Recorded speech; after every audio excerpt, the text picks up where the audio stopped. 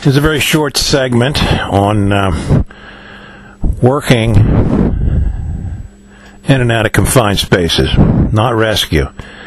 So what we have here is we have a worker doing self-ascent right now, self-descent,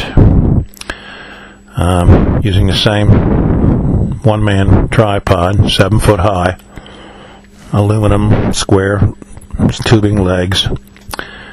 Each leg is individually adjustable so you can go on an uneven surface. Notice he's able to lower himself quite easily.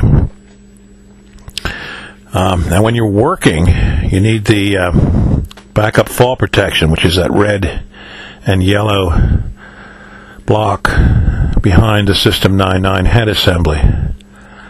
When you're doing rescue, like in the other exercises we did, you really don't need that. OSHA gives you some slack on rescue. You can use whatever you can find. Boat trailer winch even. Excuse me.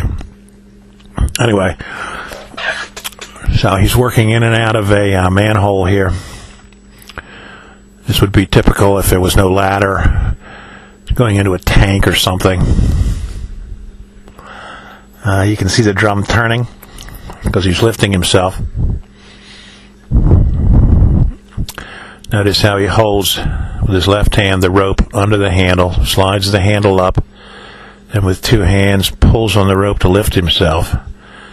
And when he goes down, as he will do in a few seconds here, he will just let the rope slide through the handle and then slide through his left hand. That's what's controlling his descent.